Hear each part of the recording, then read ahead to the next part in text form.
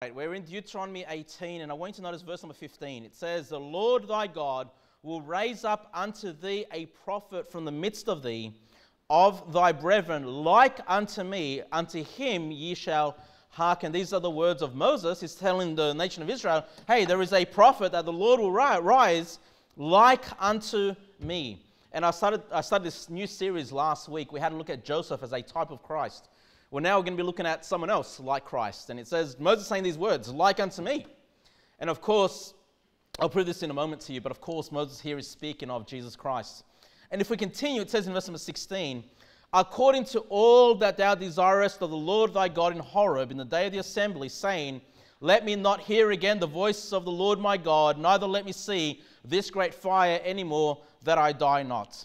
And the Lord said unto me, They have well spoken, that which have they spoken. I will raise them up a prophet from among their brethren." So again, this is being said by the Lord. "Like unto thee," like unto you, Moses. This prophet's going to be like you, Moses. "And will put my words in his mouth. And he shall speak unto them all that I shall command him." Now, isn't that the truth of Jesus Christ?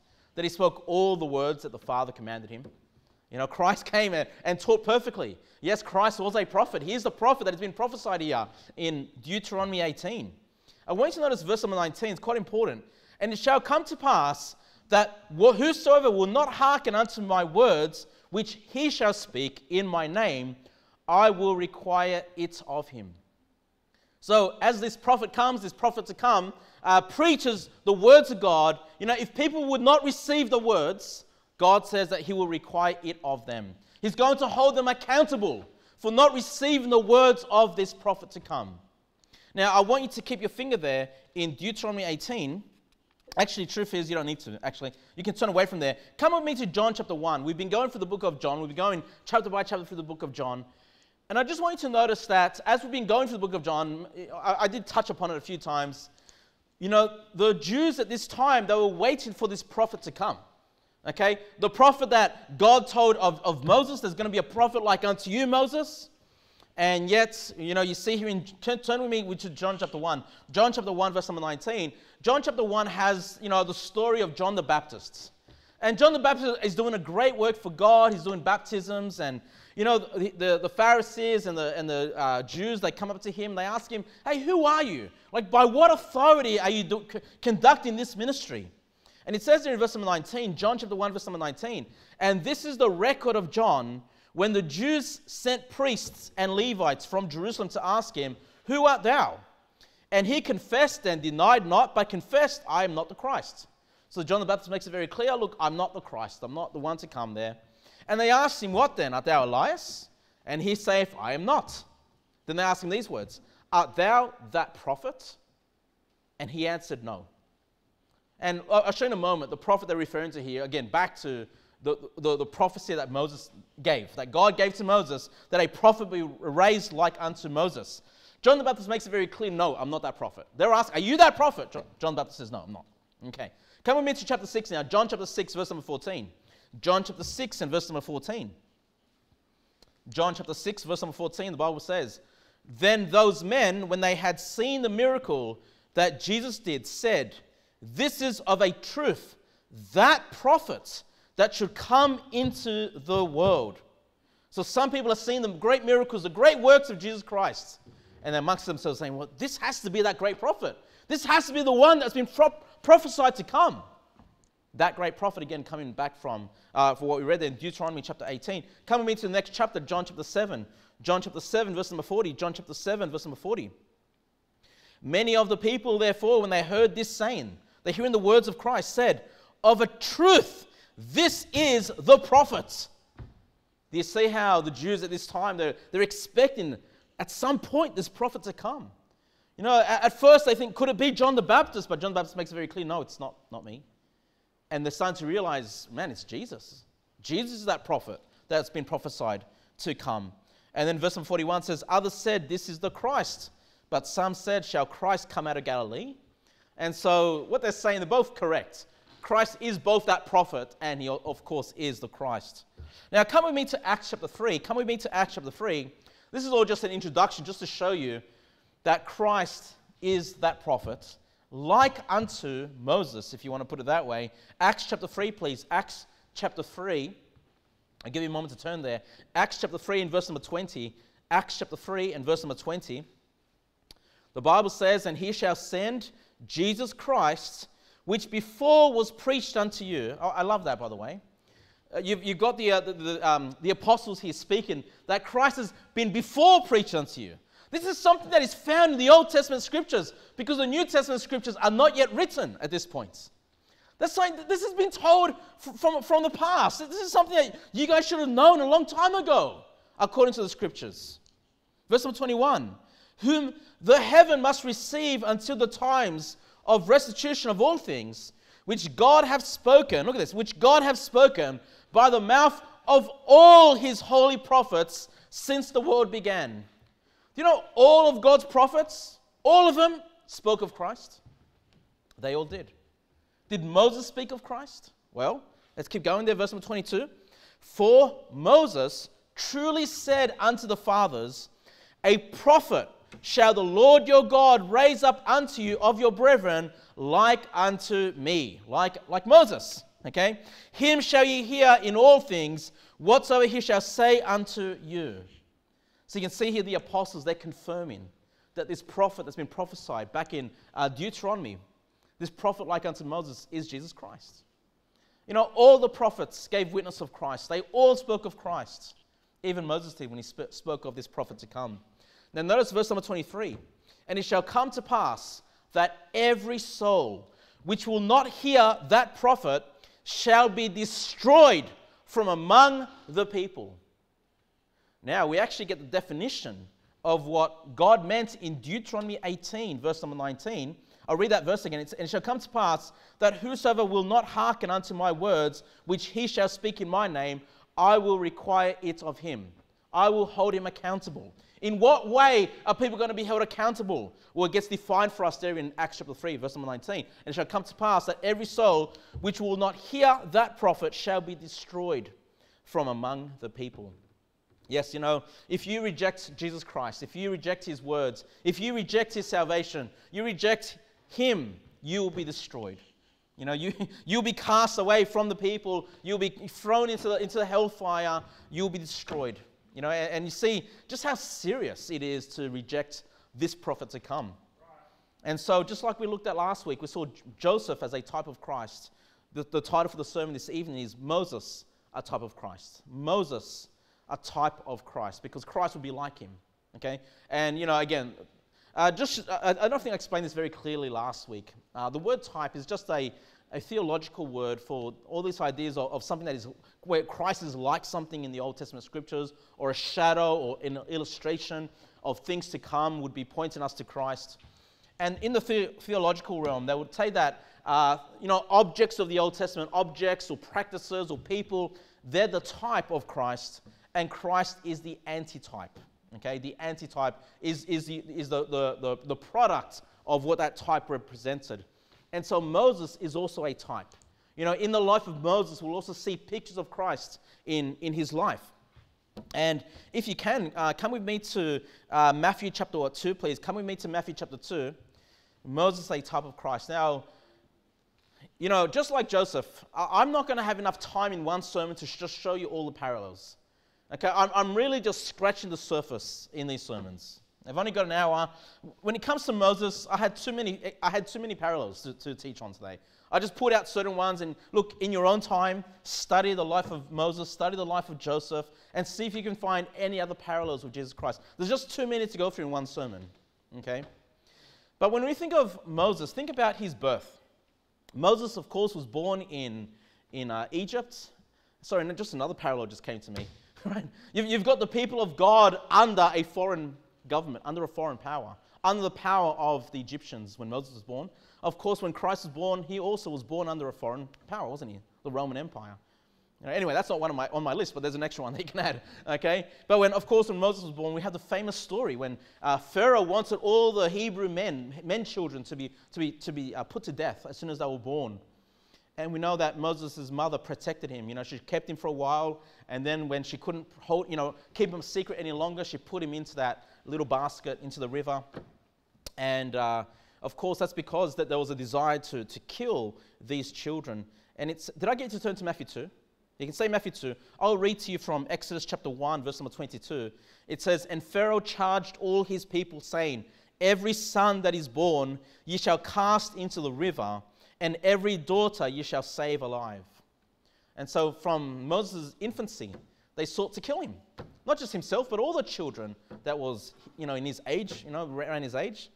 And of course, we have the story of Jesus in Matthew chapter 2, verse number 13. Matthew chapter 2, verse number 13, it says, "And when they were departed, behold, the angel of the Lord appeareth to Joseph in a dream, saying, Arise, and take the young child and his mother, and flee into Egypt. And be thou there until I bring thee word, for Herod will seek the young child to destroy him. When he arose, he took the young child and his mother by night and departed into Egypt."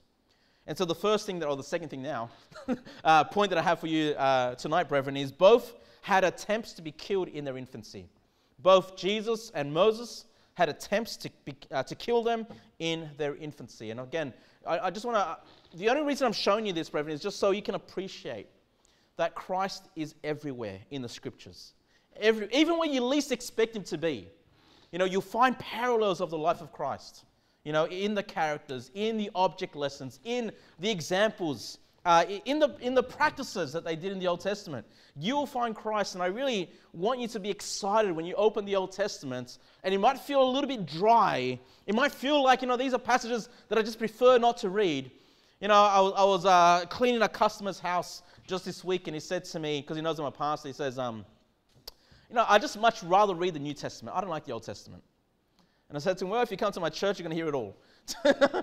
Old Testament, New Testament, because the Old Testament taught us of Christ. Every prophet, every book of the Bible points us to Christ in some way, and it's exciting when you see Christ in its pages.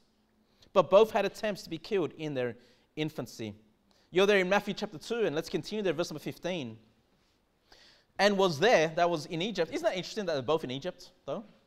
Moses was born there, and Jesus eventually, they had to flee into Egypt. Verse number 15, "And there was there until the death of Herod, that it might be fulfilled which was spoken of the Lord by the prophet, saying, Out of Egypt have I called my son." So there had to be a prophecy to be fulfilled, that out of Egypt, Christ will be called out of Egypt.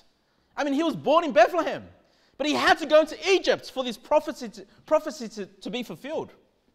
The next point that I have for you, of course, is that both Moses and Jesus were called out of Egypt. Right? Moses was born there. He eventually found himself out of it. Come with me to Hebrews chapter 11. Come with me to Hebrews 11. Of course, very famous chapter, the great men of faith, and we have Moses listed in that great chapter. Let's come with me to Hebrews chapter 11. Hebrews chapter 11, verse number 27. Hebrews chapter 11 and verse number 27. Hebrews 11:27. Speaking of Moses, "By faith he forsook Egypt, not fearing the wrath of the king." So why did he flee Egypt? "For he endured as seeing him who is invisible." The reason Moses left Egypt is because he had his eyes on the Lord God. He says, "This is not the place that I ought to be. I need to remove myself out of this land." See, they were both called out of Egypt. They both left Egypt. Okay? Isn't that amazing? That Christ had to go into Egypt to flee from Herod, to fulfill. And you can see again the parallels or the types, being fulfilled, completely fulfilled in Christ. Now that passage that you read in Matthew 2:15, that said, "And was there until the death of Herod, that it might be fulfilled, which was spoken by the Lord, by the prophet, saying, out of Egypt have I called my son." Do you guys know where that passage comes from? It's actually found in the book of Hosea. Okay, now I'll quickly read to you from Hosea 11. You don't need to turn there. Hosea 11 verse 1. If you want the reference, you can look at it in your own time. Hosea chapter 11 verse 1. I find this one really fascinating, actually, this passage here. Hosea chapter 11 verse 1. Now, when you're reading the book of Hosea, it's clearly talking about the northern kingdom of Israel. Okay, and then Hosea is preaching about how, God took Israel out of the land of Egypt. And it says in Hosea 11 verse 1, "When Israel was a child, then I loved him and called my son out of Egypt." The Old Testament is speaking about Israel as a nation, again, being led by Moses. And I don't want to get too far from that. It's kind of out of scope of my sermon, but the point of my sermon is that Moses is a type, but we learn here when Israel left Egypt, after God put the 10 plagues on Egypt and they left, that's a picture, that's another type, that Israel was a type of Christ. And that's where the reference comes from. Like when you read the Old Testament, you think it's talking about Old Testament nation of Israel. And yes, that's the surface level application, but it's there as a type that Christ would be called out of Egypt. Let me read it to you again, Hosea 11 verse 1. When Israel was a child, then I loved him and called my son out of Egypt. Again, just showing the connective tissue between the Old Testament and the New Testament. How can you love the New Testament and not love the Old Testament? I don't understand.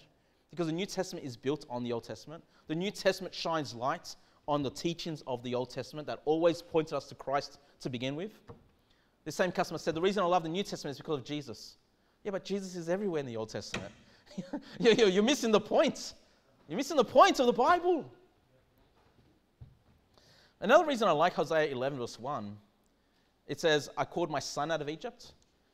Every time you see Israel in the Bible, the Old Testament nation of Israel, it's always in the masculine form. My son in this, all right? And of course, Israel. Who was Israel? He was a man, wasn't he? He was Jacob, right? Jacob had his name changed to Israel, which means a prince. He had power over God and power over man. The reason I'm saying that to you is because everywhere you go in the Bible, you'll find Israel again and again being referenced in the masculine because it's a masculine name. It's a type of Christ.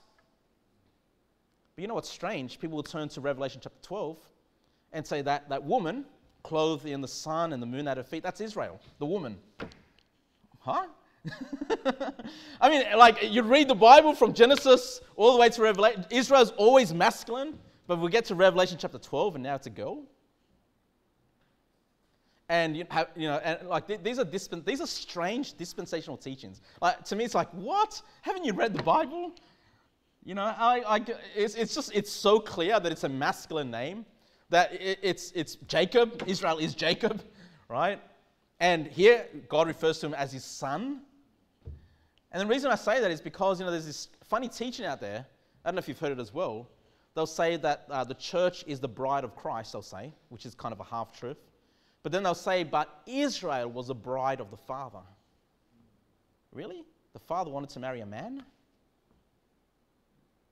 I'm just telling you things because I hear these strange doctrines, strange things.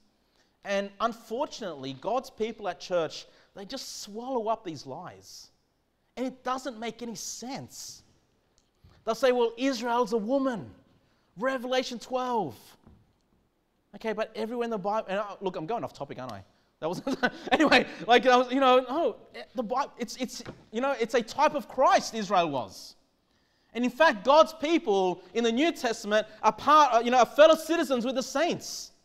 It's not a physical Israel. It's a spiritual Israel that our eyes are upon, that we're part of. I just find the teachings that I hear behind the pulpit sometimes, they just blow me away. Like, just how ridiculous are these things? It's strange. It's super strange. Look, I'm going off topic now, but let's just do one more thing. Come back with me to Deuteronomy chapter 18, please. It's not even my notes. Deuteronomy chapter 18, please. Come back. Deuteronomy chapter 18. Because I want you guys to be like, I don't even want you to take everything that I teach. I want you to find out for yourself. Look in the Bible yourself. Figure it out for yourself. You have the Holy Ghost in you.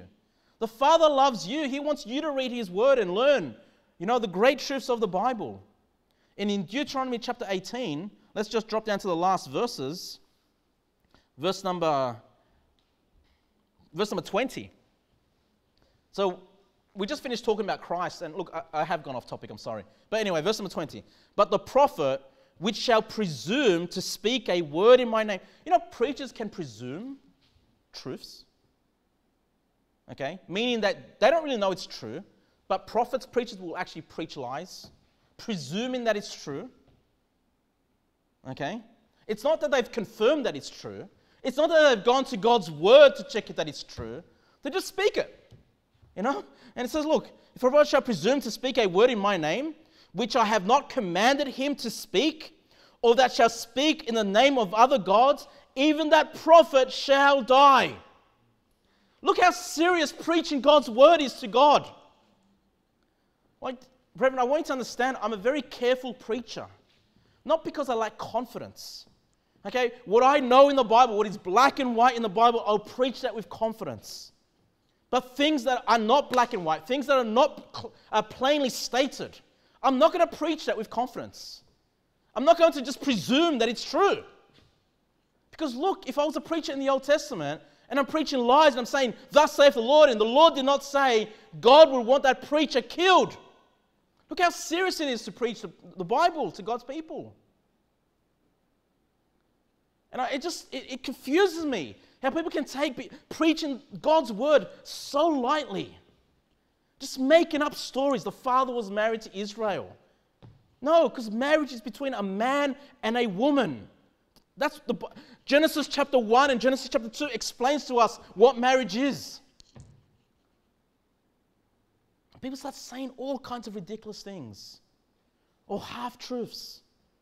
Things they presume to be in the Bible. You know, I once asked my pastor, can you show me anywhere in the Bible that it says that the rapture is going to take place before the tribulation? And I was being kind, and you know what he said to me? No, nowhere in the Bible does it say the rapture is before the tribulation. But it's implied. It's the presumption. You should just know that by reading the Bible. Even though it doesn't state it anywhere. Thus saith the Lord, preaches behind the pulpit, that Christ is coming before the tribulation. Where does the Bible say that? You're just presuming that to be true. So you got to see how careful you got to be when you preach. Like, it's worthy of death, brethren. Do you understand why I have a fear of God when I get behind this pulpit? Do you understand why I don't just repeat things that any other preacher says unless I check it for myself and I have the confidence to know that's what it says?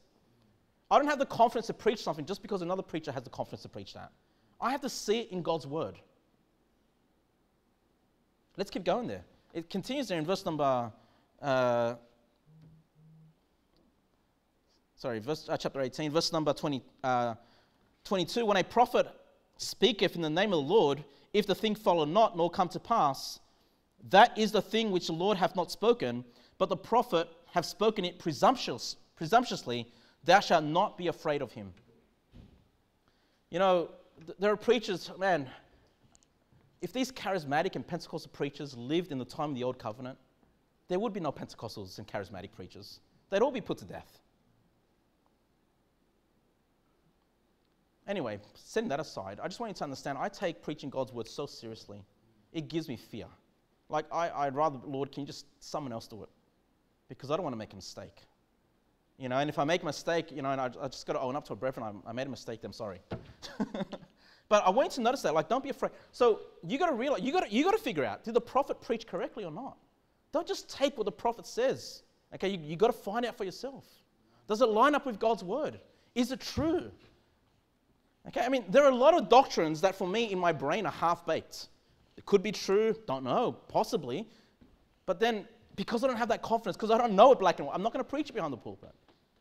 I don't want to be one of these preachers in the Old Testament where I'm being put to death.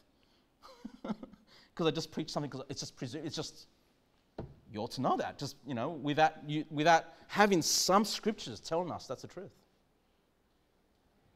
I've gone off topic. All right, let's get back to it. Come with me to back to Hebrews 11, please. Hebrews 11 and verse number 24. Hebrews 11, verse number 24. I just want to, I just want to uphold the importance of preaching the Bible.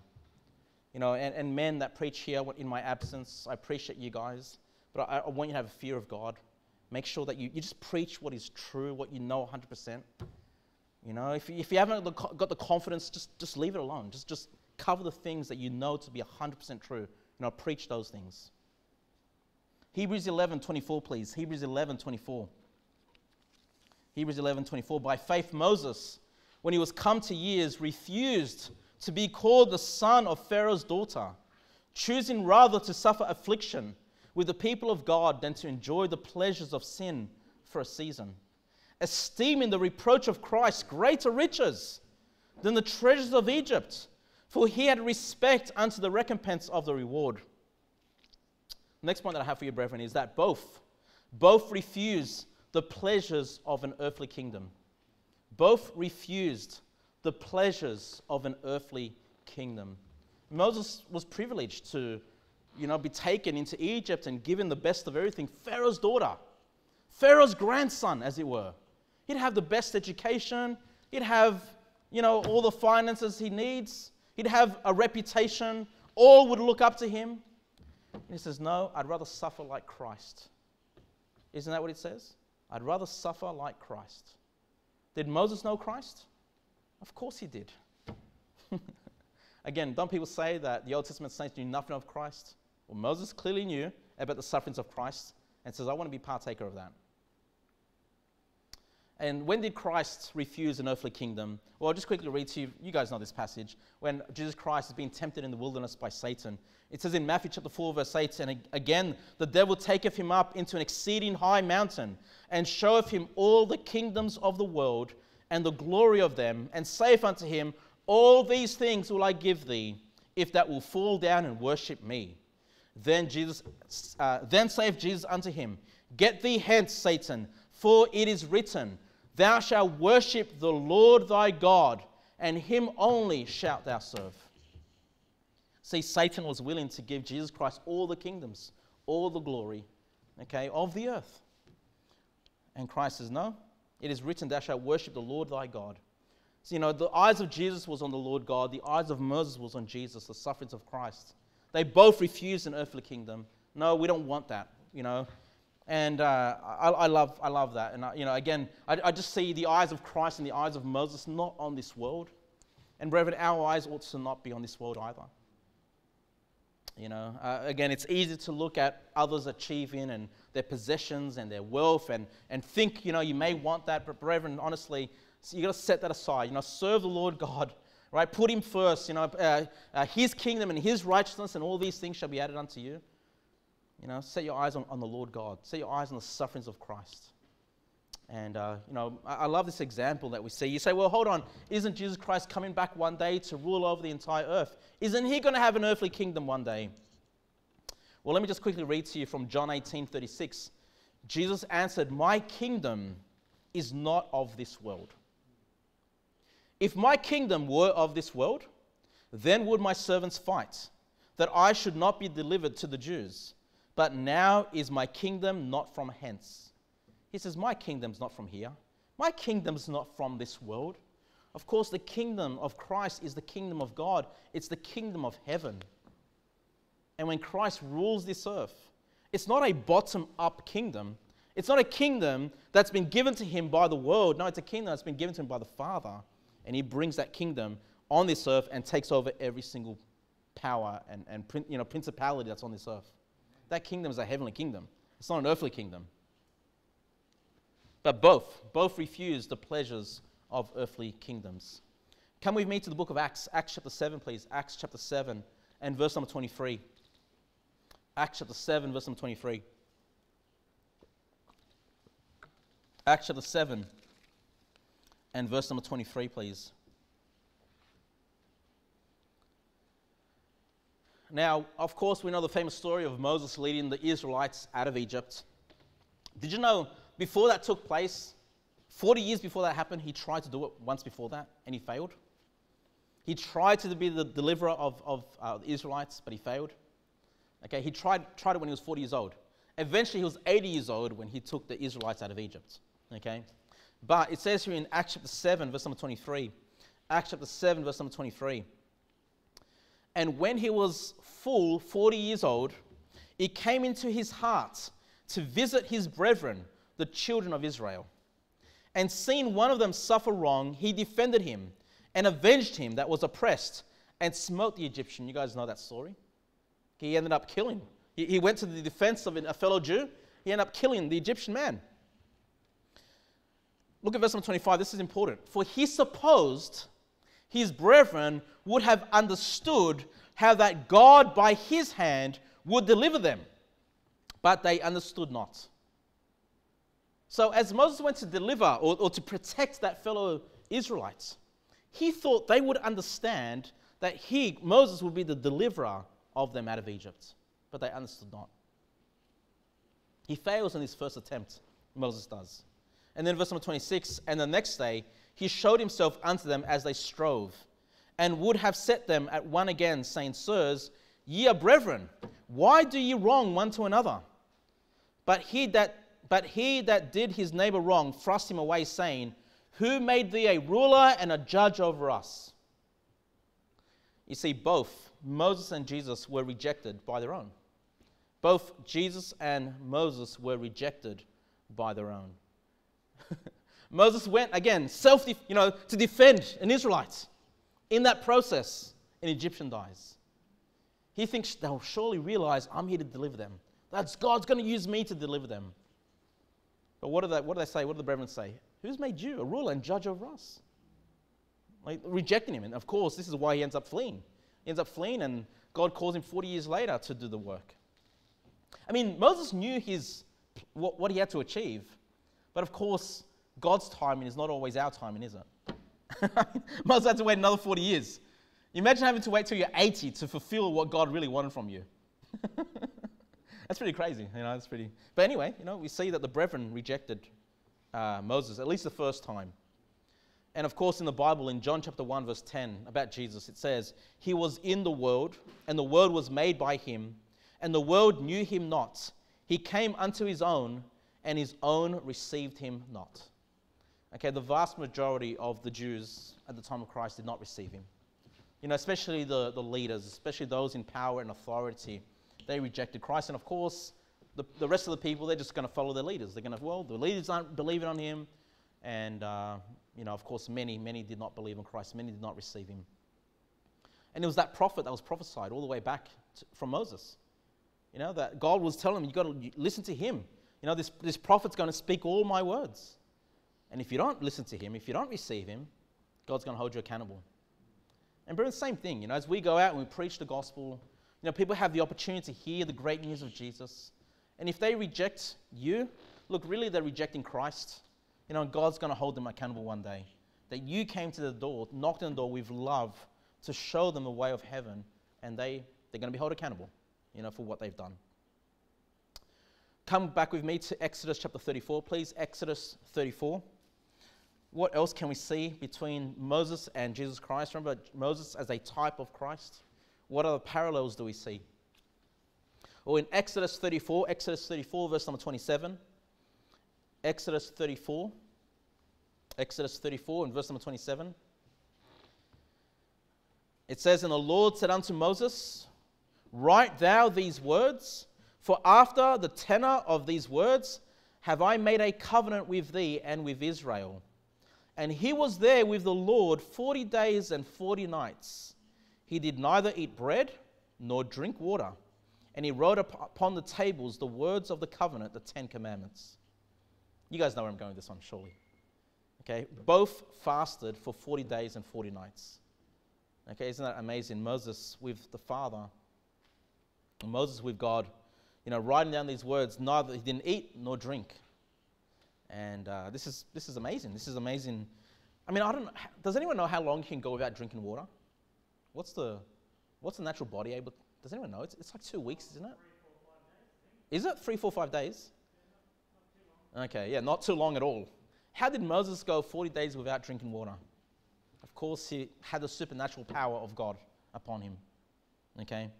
And of course, Jesus Christ, as he went into that wilderness, we already saw where he was tempted by the devil to worship him, and he would have the kingdoms of the earth. I'll just read to you from Matthew 4:1. Then was Jesus led up of the Spirit into the wilderness to be tempted of the devil.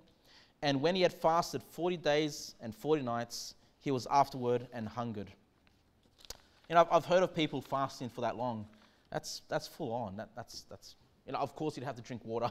If you're going to make that decision, Pastor, I'm going to try that 40 days and 40 nights, see how the power of God will come upon me during that time. Or make sure you have some water. Okay, make sure you have some water on the side.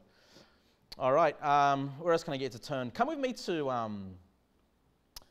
Luke chapter 9. Come with me to Luke chapter 9. Actually, no. Come with me to Numbers 13.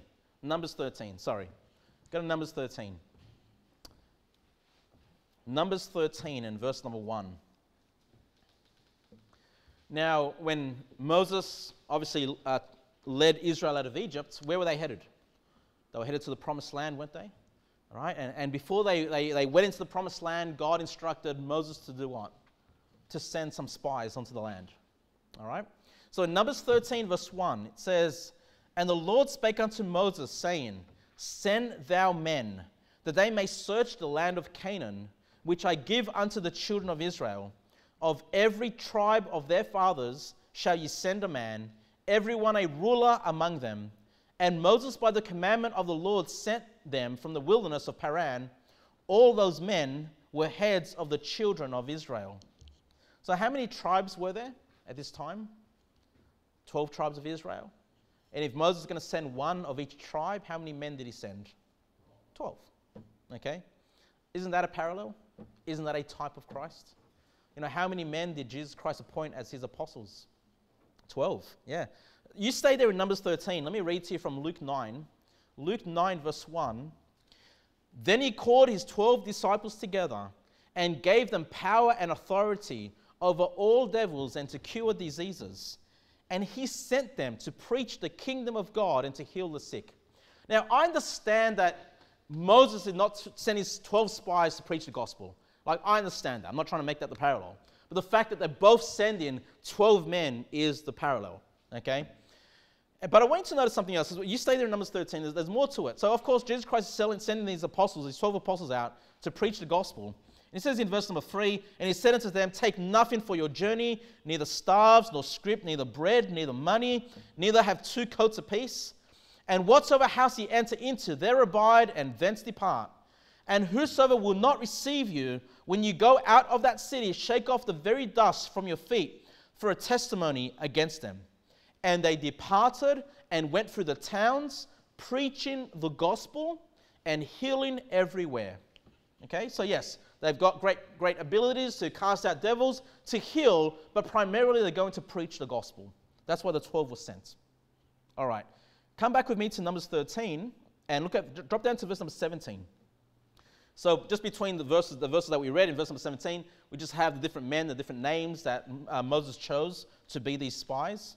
And then in verse number 17 it says, "And Moses sent them to spy out the land of Canaan, and said unto them, Get you up this way southward, and go into the mountain, and see the land what it is, and the people that dwelleth therein, whether they be strong or weak, few or many, and what the land is that they dwell in, whether it be good or bad, and what cities they be that they dwell in, whether in tents or in strongholds." So look at the cities, look at the towns, look at the places they live. Of course, that's what Jesus Christ told them to go, but to every town. But then it says in verse number 20, "And what the land is, whether it be fat or lean, whether there be good therein or not, and be ye of good courage." I want you to know the next words. "And bring of the fruit of the land." Now the time was the time of the first ripe grapes. I want you to notice what Moses tells his spies. When you come back, bring of the fruits of the land. I want you guys to go and pick the fruits. I want you to bring back the fruit. And it's a time of the first ripe grapes. It's a time of harvest for the grapes. And of course, you know, many times in the Bible we see the parallels of being fruitful, right? And what's been fruitful? Winning souls. Okay, and you know, our goal is to bring in the sheaves. Isn't that how the hymn goes? Bringing in the sheaves, bringing in the sheaves. We shall come rejoicing, bringing in the sheaves.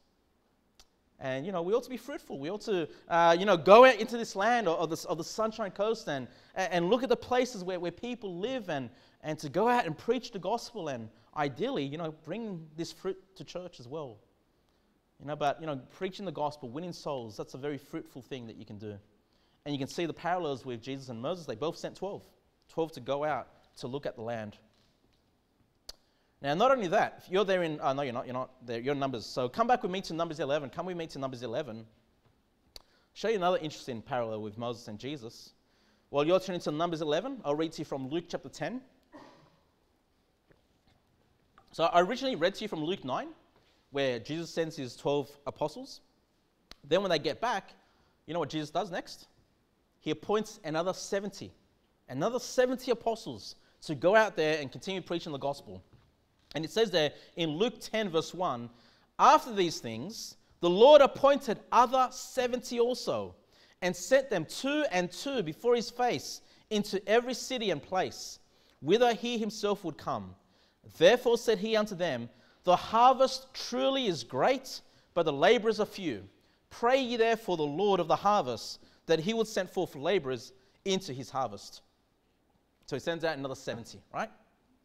The first 12 laid the groundwork, he sent another 70 out there. Well, look at Numbers 11, verse number 24. It says, and Moses went out and told the people the words of the Lord, and gathered the 70 men of the elders of the people, and set them round about the tabernacle. What was the role of these 70 men? Verse 25, and the Lord came down in a cloud, and spake unto him, and took of the Spirit that was upon him, and gave it unto the 70 elders. And it came to pass that when the Spirit rested upon them, they prophesied and did not cease. You see, both Moses and Jesus ordained 70 men to preach. Both Jesus and Moses ordained 70 to preach. Isn't that interesting? Do you think it's just a coincidence these numbers are in the Bible like that? You really think that? I don't think so. There are just too many parallels. Christ is everywhere in the Bible. Everywhere. Okay? Every story, pay attention. See if you can find Christ in those stories. Where can I get to turn? Come with me to Hebrews chapter 9, please. Come with me to Hebrews chapter 9. Hebrews chapter 9. And I'm on my last point now. Hebrews chapter 9, please. I'm on my last point. So let me just go through some of those things, some of the types or the parallels that we see with Christ. The first one that I had was both had attempts to be killed in their infancy. Both were called out of Egypt. Both refused the pleasures of earthly kingdoms. Both were rejected by their own. Both fasted for 40 days and 40 nights. Both sent out 12 men. Both also ordained 70 to preach. And of course, probably the biggest parallel between Jesus Christ and Moses is that both ushered in covenants between God and man with the shedding of blood. Both ushered in covenants between God and man with the shedding of blood. Now, while you're turning there to Hebrews chapter 9, I'll quickly read to you from Mark chapter 14, verse 23. This is about Christ. And he took the cup, and when he had given thanks, he gave it to them, and they all drank of it. And he said unto them, this is my blood of the New Testament, which is shed for many. This is my blood of the New Testament. Christ came and brought in a New Testament, and it will be by the shedding of his blood. Okay? That's why we have in the Bible the Old Testament and the New Testament. Okay? But you're there in Hebrews chapter 9. Hebrews chapter 9, verse number 15. Hebrews 9:15. And for this cause, actually this verse is so important.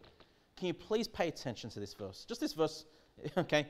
And for this cause, he is the mediator, speaking of Jesus, he is the mediator of the New Testament, that by means of death, okay, by the means of his death, right, the death of Christ. I want you to notice the next phrase here. For the redemption of the transgressions that were under the first testament. I want you to pick that up. Why did Christ die? For the redemption of the transgressions that were under the first testament. So everyone that lived under the first testament or the old covenant or the Old Testament, all different ways of saying the same thing, how were they saved? By the death of Christ. Isn't that what it says? That's what it says. Isn't it strange when preachers say to you they were saved by following the Old Testament laws? They were saved by offering the Old Testament sacrifices. They were saved by offering a lamb upon the altar. Brethren, they were not saved by such things. All of these things, all these good things of the Old Testament that they did, again, pointed to Christ. Pointed to the sufferings of Christ. Anyone that got saved in the Old Testament was saved by the death of Jesus Christ, the bringer in of the new covenant in his shed blood. I just want to show you, isn't that a black and white scripture right there that you can just say, you know what? I've heard preachers say to me over and over again, people in the Old Testament were saved by their works. They were saved by keeping the Old Testament law. Nobody could keep the Old Testament law perfectly. But doesn't that show you just how slack preachers are? They preach presumptuously things, thus saith the Lord, when God never said such things. Again, under the Old Testament, they'd be put to death. Make sure the doctrines that you believe, you see black and white scriptures. Black and white. You can read it for yourself. You can show anybody. Anyone that's honest will look at that passage and read it and go, yes, that's what it says. And that's my challenge to you, church. There's a lot of great preachers. I don't think I'm even one of them. There's a lot of great preachers online. And I encourage you to listen to great preachers online. Listen to them, please. Yes. Learn God's word. But then go back to the Bible. Please, you have to do this. You know, even when you think, I always go back to the Bible. No, you don't. Because I don't do it all the time. Like, I know what my failings are. I know what my failings have been over the years. I know I've been in church. I know I've sat there in the pew, listened to some preacher and just go, yep, that must be true, without checking for myself. I want my church to be better than what I was going to church. You know, I want my preachers behind this pulpit to be better. Even if you're not given a title, even if you're not a deacon, even if you're not a pastor, I want the preachers behind this pulpit to be the best preachers in Australia. Because we're careful. Because we have a fear of God. We only speak what is clearly laid out for us in God's word. For the fear of being put to death by God. Church is so important to me, brethren, you know. And even though I have less time to prepare, you know, sermons these days, it's still very important to me. I'm not going to be sitting there for 10 minutes getting a sermon together for you. You know, I'm doing the best I can with the time that's been allocated to me to give you something, you know, that you can take away and absorb and appreciate. You know, you can see there's been due diligence, due study, and you can turn to the passages with me. You can read it for yourself, and, you know, because I really, we don't know what the future holds. Like, I don't know if you're always going to be my church members. You might find yourself in other places in Australia, under other churches, under different pastors. You know, even pastors that you think you can trust. And you've got to go and look for it yourself. I'm not saying I'm the only preacher that preaches great truths. You know, in fact, I've said many things that have been presumptions. Things that I've heard over the years that I've never gone back to God's word to find out. And I hope I can be honest enough to say, you know what, I wasn't right about that. Or I wasn't sure about that. I shouldn't have said that behind the pulpit. But I want you to be careful, because there's so many independent fundamental Baptists that will strangely teach the Old Testament saints were saved by sacrificing animals on the altar. No, Christ had to die even for those under the Old Testament, even for the transgressions of the Old Testament. That was the point of Christ dying. Don't forget, Christ is the Lamb slain from the foundation of the earth. Or is it the world? How's it go again? World. Slain from the foundation of the world. Sorry. Let me read verse number 15 again. And for this cause, he is the mediator of the New Testament, that by means of death, for the redemption of the transgressions that were under the first testament, they which are called might receive the promise of eternal inheritance. Boy, isn't that wonderful? Christ has died for all. Okay, verse number 16. For where a testament is, there must also of necessity be the death of the testator. For a testament is of force after men are dead. Otherwise, it is of no strength at all while the testator liveth. Okay, so when Christ died is when the New Testament began, at the death of the testator, at the shedding of his blood. Now look at verse 18. So hold on, well, Moses didn't die. Moses did not shed, he did not shed his blood to bring in the Old Testament, did he? But then it says in verse number 18, whereupon neither the first testament was dedicated without blood. So it's saying here, the first testament was dedicated with blood. There was death that enforced this first testament, the Old Testament. And again, the shedding of the blood of the Old Testament is again a type, a picture of the shedding of blood of Jesus Christ. Verse number 19, for when Moses had spoken every precept to all the people according to the law, he took the blood of calves and of goats, and with water and scarlet wool and hyssop, and sprinkled both the book and all the people, saying, This is the blood of the testament which God hath enjoined unto you. I don't know if you knew that or not, but the Old Testament Israelites, when they accepted this covenant with God, God will be their God and they will be the people of God under the Old Testament, that these animals were sacrificed, the blood was taken, and if you were living in that time, you'd be sprinkled with the blood of these animals. How would you feel about that? I probably wouldn't feel very good, but you're sprinkled with the blood of these animals. But again, a picture that we've been sprinkled, we've been washed by the blood of Jesus Christ. And so what? There was a death, wasn't there? There was death that took place, death of calves and goats, and again, not that the blood of calves and goats could save anybody. That was the whole point. Christ had to die.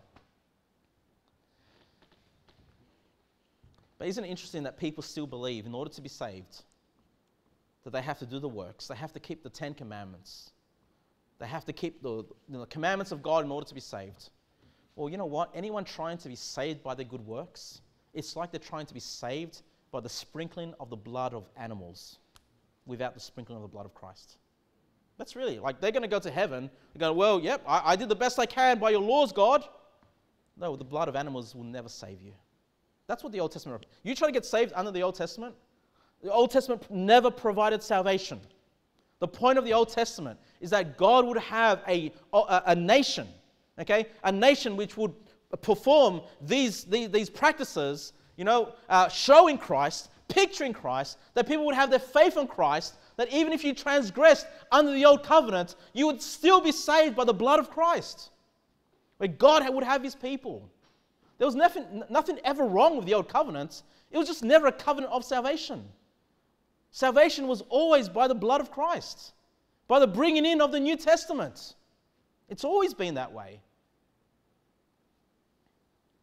And so you can see why it's so important that we look at types.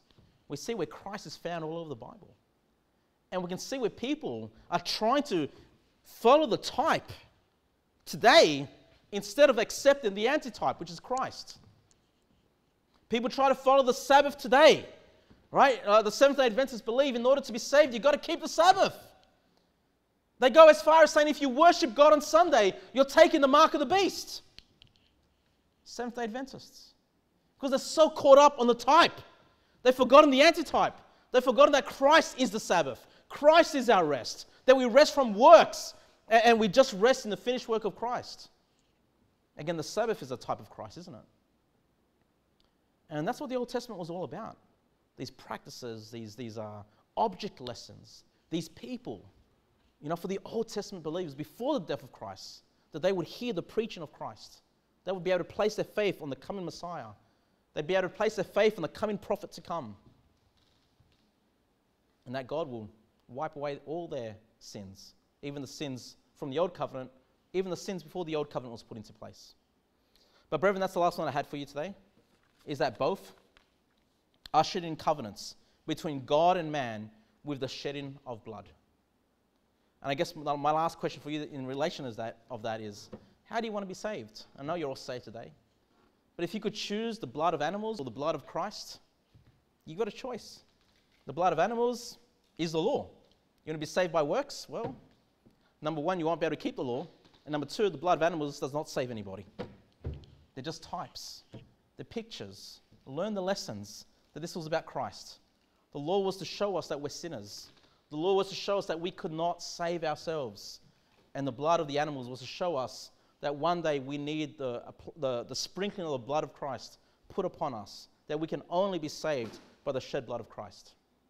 All right, brethren, the last point was both ushered in covenants between God and man with the shedding of blood. Okay, let's pray.